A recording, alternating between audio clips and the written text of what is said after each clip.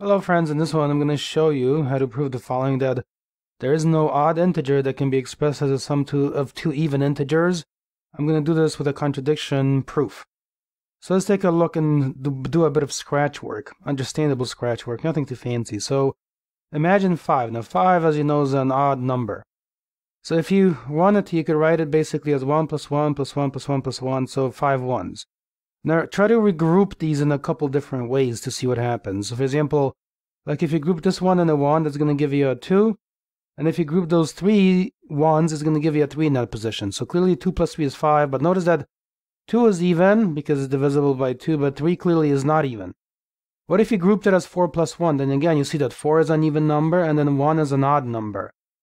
In other words, 5 is odd, and based on this bit of scratch work, we can pretty much observe that it cannot, as far as it seems here, be written as a sum of two even integers. In other words, 1 is odd, 4 is even.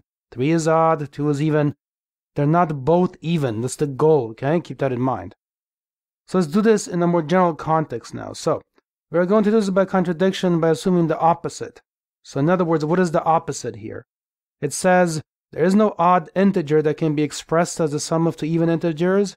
Assume the opposite. That means that there is an odd integer. That's the opposite of saying that there is no odd integer. Assume that there is one. So assume there is an odd integer that can be expressed as the sum of two even integers. Remember, integers are numbers like, for example, 5 and 10. So what does that tell us? What it tells us is that, for example, call this number a.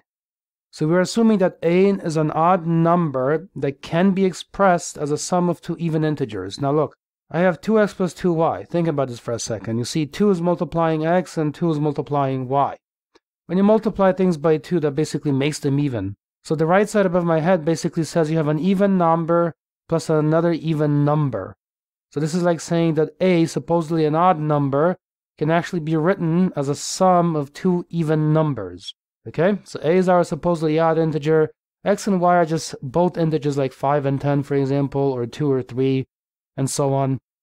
That means when you multiply each one by 2 to get 2x and 2y, both of those become even integers. You get to multiply by 2. So for example, if x is 3, then you would have 2 times 3, which is 6. If y is 50, then you would have 2 times, for example, 50, which is 100. If y is 9, that's not even, right? But 2 times 9 is 18, which is even. So this quantity, 2x plus 2y, essentially is an even quantity in the sum.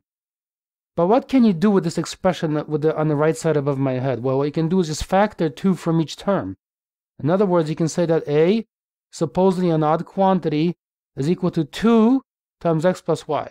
But what is that saying? Well, it's saying the following, essentially, that a is an even number because it's equal to 2 times some integer. What does that mean? So it doesn't seem too abstract. For example, if x has the value 5 and y has the value 10, then you have 15. This is telling you that a is equal to 2 times 15, you see? The point is that there's a 2 multiplying the sum x and y.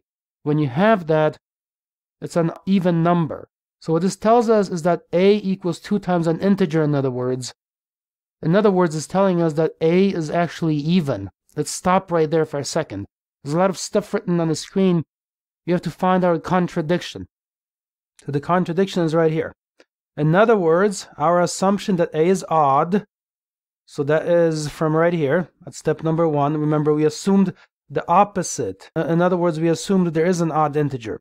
In other words, our assumption that a is odd has been contradicted by our conclusion that it is even.